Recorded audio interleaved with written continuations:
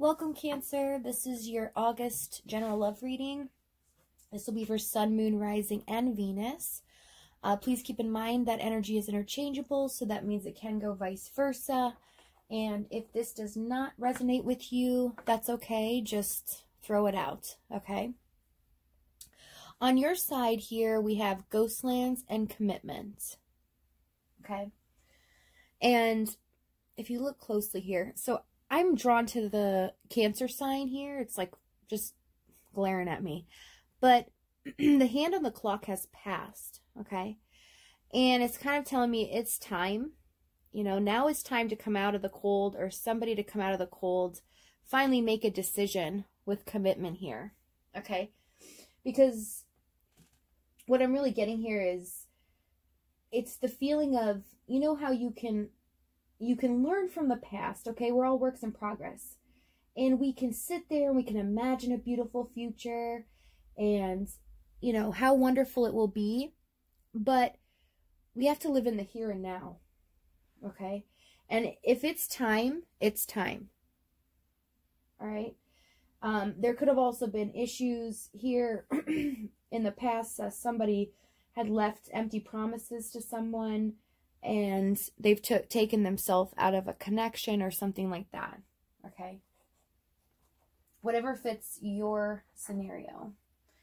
And the person you are dealing with has Rescue and Sacred Pool. And it's funny when I look at this, like, I see the girl there, she's at, I don't know if you can see it here. Yeah. So it looks like she took a leap of faith here, right?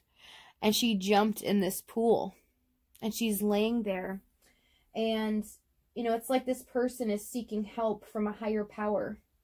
Only they can help themselves at this moment. And that's why they're kind of like on this floating island. You know, nobody can reach them. They can only help themselves.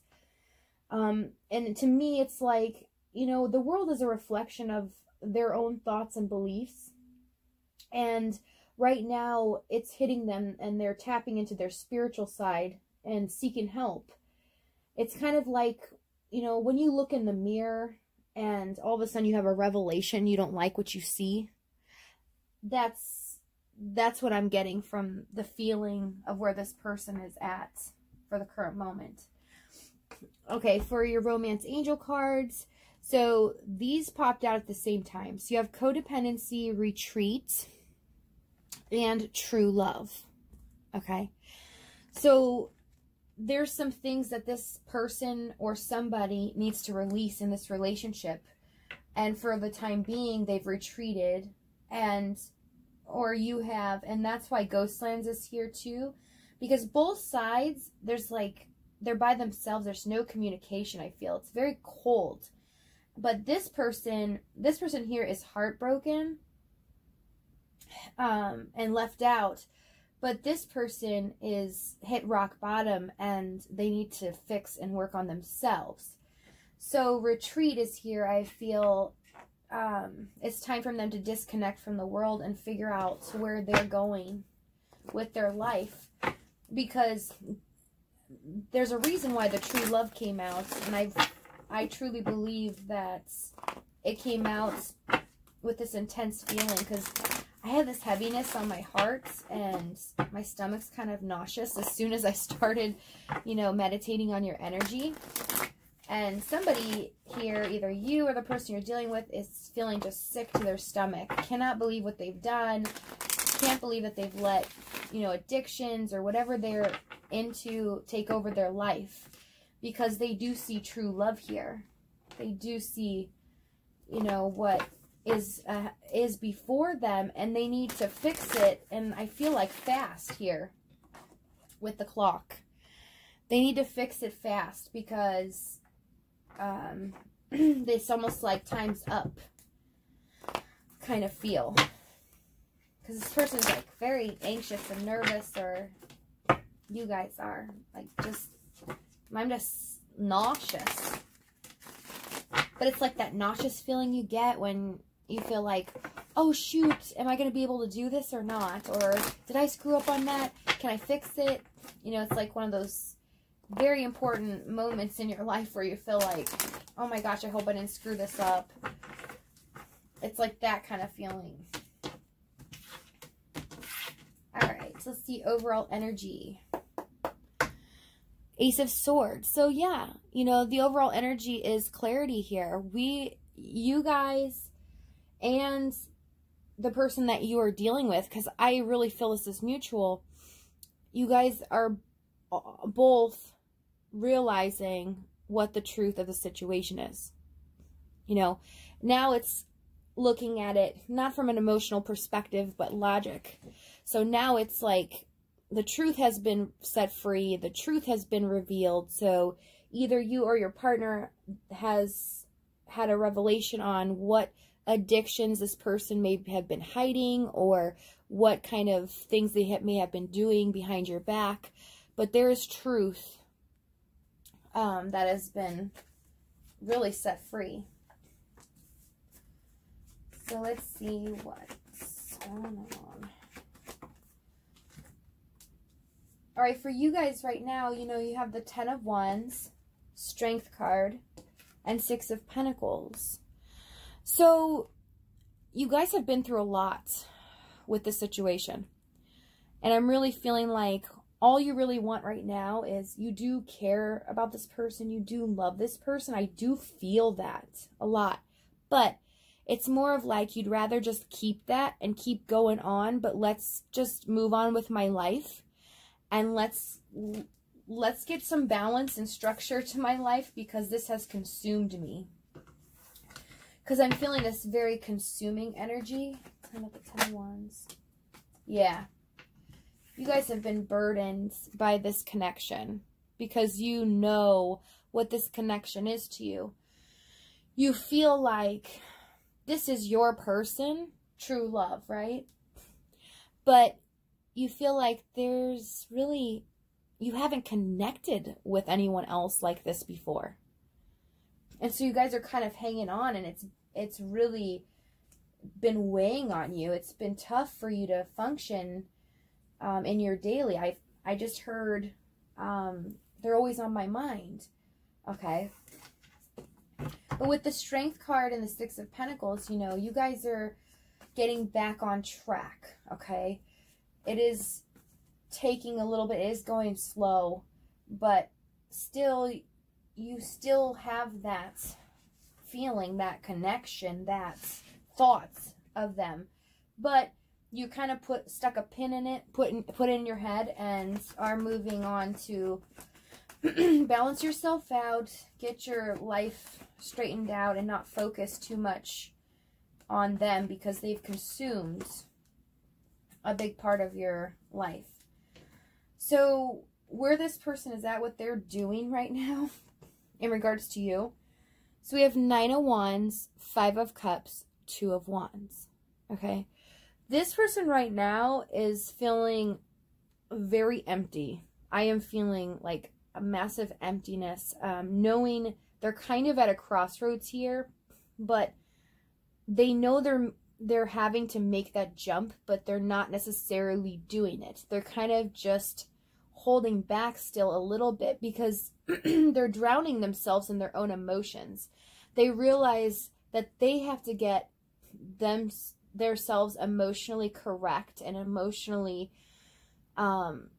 aligned with their body and their spirit. So mind, body, spirit, right? But they have to get aligned within themselves and know who they are and love themselves enough, excuse me, to release the codependency, anything that is hindering this connection here. But it's like they're going to do that, but they're still like wallowing and kind of releasing it and letting it go. There's just some severe attachment to this. Whatever this codependency is, they're so attached, and it's become an obstacle for them that they realize that they need to overcome at this moment. I mean, what action they're taking. Sorry, excuse me. Just trying to talk to Spirit for a second here. So they realize that they have to get themselves right, because in order to love you, they have to love themselves. That's like what I'm feeling. They are devastated. I just heard, I'm devastated. How am I going to do this? Can I do this? Yes, I can. Okay, I see really a conversation between this person and spirit. And this person hasn't even believed in a long time. It's been a believer. So their spirituality has been tainted in the past. And this is what Spirit's telling me. You know, they used to have a very strong faith, but it's been tainted. And they've kind of lost it along the way and in the process because of worldly knowledge. I just heard worldly knowledge. This person might have studied theology or went to school for American literature, something like that. It doesn't have to be. That's for a select few, okay? But if that resonates with you, take it. Because for some people here, this person has really had an almost disbelief in the universe, in God, in spirit. It's really rather sad. It's been broken, and it kind of threw their whole world apart. It made everything that they believed before had been cut down, and now, wow. So, wow. Really? So, this person's whole life was based on the ideal of the beliefs that were given to them growing up, okay? They believed in God. They believed in it wholeheartedly. But something along the way, some kind of schooling, some kind of event that they attended, something along the way triggered that and made their whole world just break. This person didn't believe in God anymore. They kind of threw it all out. But there was still that back yearning of, I know, like, I know that God has to exist. I know there's a higher power. I know it. But it just blew them away. So they started living their life. It totally destroyed them. I just heard right now that they didn't care. They did whatever they want. Some were addicted to alcohol. I just heard alcohol. I hear drugs. So I hear codependency on love. Addicted to love. Okay? So every person's situation is going to be different. All right? But whatever this person's addicted to could even be the most minor thing. But it is affecting their daily life. It is controlling the distance between this connection.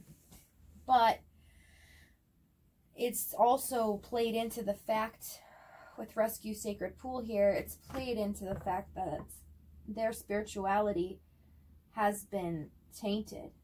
And now they're coming back. It's like an epiphany. Wow. So, let's get back on track here. I hope you guys understand that a little bit. I'm getting so many messages, but I'm seeing it very clearly. I'm just trying to speak it out. It's like I can hear it, but I'm trying to speak it correctly to you, and I hope that kind of made sense where I was going.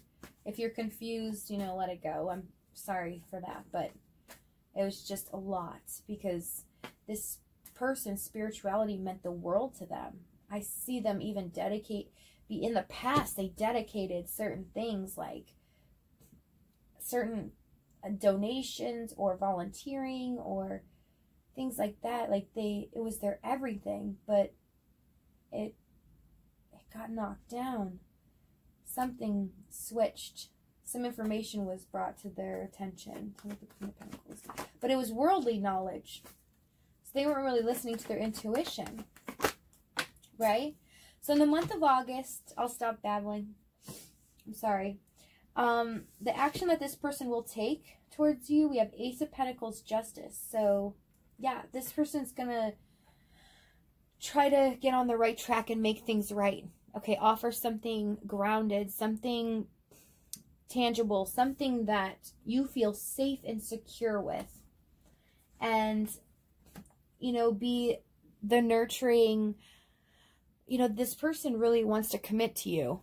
They see marriage in the cards, possibly making you their wife to become the mother of their kids, you know, or they see you as that. For some people, sorry, I'm getting tongue-tied. For some people, you're already married to this person or were in the past. That's for certain people. And Six of Swords, Chariot. So they're moving slowly now. You know, it's going to take some time. But in the month of August, they will slowly progress to getting on that chariot, doing the right thing, making the right choices for their life. You know, they're seeing with Rescue and Sacred Pool here that they have the tools that they need, that, you know, God's been right next to them the whole time, that even though they felt abandoned, like it wasn't their reality, God never abandoned them. God was always there. Spirit was always there every second of the way. It's just that this person tied God's hands, not allowing, you know, God to come in because, you know, lack of faith, lack of belief. I mean, we have free will for a reason. Okay. So another Chariot, just one last card. Yeah. So you might be dealing with an Aquarius here. I see you guys, Cancer. I do have Capricorn, Leo Sun. I just heard Leo Sun. So you guys might want to check out the Leo reading and Aquarius too. If you're dealing with an Aquarius or you have a Moon or Venus in Leo, you guys might want to check it out, okay? And tell me about the Queen of Swords. So you're going to be walking toward, yeah, being victorious, walking away. This person's going to be walking away from what no longer serves them. They will be victorious in this. So the question comes down to this. What do you guys want? Because from your side, I'm really seeing that the universe is asking you, get clear with what you want. Get clear with what will make you happy. You can have what you want. You can have the desires of your heart, but be clear with what you want. Clear and concise, because I mean, like, you know, don't say, oh, I do want this person, but not at this time, or not at the right time, or I want to make sure that they're like this. No, just be clear and concise. If you don't want this person, if they've hurt you so badly that there's no repairing it, and this is just a message for you to understand what's happened, then that's wonderful, okay? Then do what you need to do for yourself. But if you do want this person, the advice really is here, you know, get into your spiritual self, okay? Make it clear what you want with the universe. And manifest that. Stay on the positive energy, because this person's going to need your positive vibes, your higher, high energy, to be able to come out of this. Okay? They're going to need the support of you, even though it's energetically. All right? That's all I have for you guys. I will see you in September for the readings. Thank you so much. You guys have a great day, and I really appreciate all the love and support you guys have given me. Thanks for sticking with me, even though it's been a little crazy. Okay, love you guys. Have a good one. Bye.